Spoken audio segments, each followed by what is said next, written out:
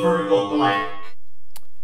Hi, this is 8-Bit Rocket Jeff Fulton here from the Into the Vertical Blank Generation Atari podcast.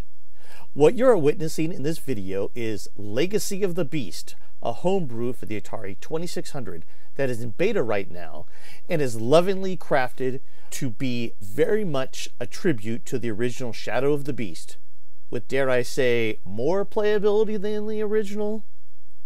The version I was provided by the developer Aeriform, A-E-R-I-F-O-R-M, which can be found at aeriform.itch.io/beast, is a 4K bin game ROM that can be run in emulators or on real hardware with a multi-cart. This version was recorded on my modded Atari 7800 using a Harmony cart with an RCA output to a USB video capture device. It runs beautifully on real hardware. As you can see, the game does a great job of replicating the look of the original, as if it was released by Activision or one of the more polished VCS companies in 1983. It has multicolored, smooth scrolling backgrounds to simulate the Shadow of the Beast background, large sprites to fight and avoid, and an underground level that is filled with peril. There's no sound in the game yet, but in my interview with Aeriform, he said that sound and adding more to the levels, but keeping it under 4K, is his next goal. He has crafted the entire game so far in pure 6502 assembly, and it shows. At aeriform.itch.io/beast, you can help donate to the cause to get this game created and into cart form if possible. Right now, he is just selling the beta ROM file for whatever you would like to donate, even $0. Please go over and contribute a couple bucks and take a look, or just download the ROM and play it. Give him some props on Twitter for creating such a fantastic product. The final product should be excellent based on what I've seen so far. So what you see here now is me going down in the various levels, going in each direction on the top and bottom levels, fighting the monsters and exploring. Take a look. It's a very, very well done game. I love the smooth scrolling. I love the large sprites that come at you. So far, this is fantastic and very much worth your time.